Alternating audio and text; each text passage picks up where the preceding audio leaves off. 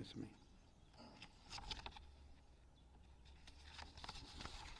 Together with 9 other gallant officers of KDF. We note with concern that the Kenya Kwanza regime has moved on swiftly, leaving the families of the departed soldiers with no help. They also are yet to establish a time-bound public inquiry into the cause of the chopper crash.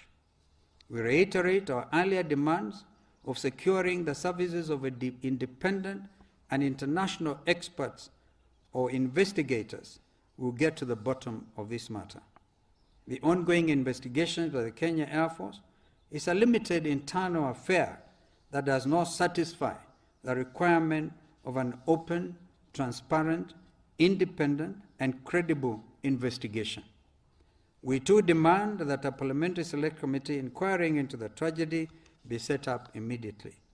Kenyans are concerned and suspicious that the tragic death of the 4-star general and his colleagues may be connected to sinister political machinations.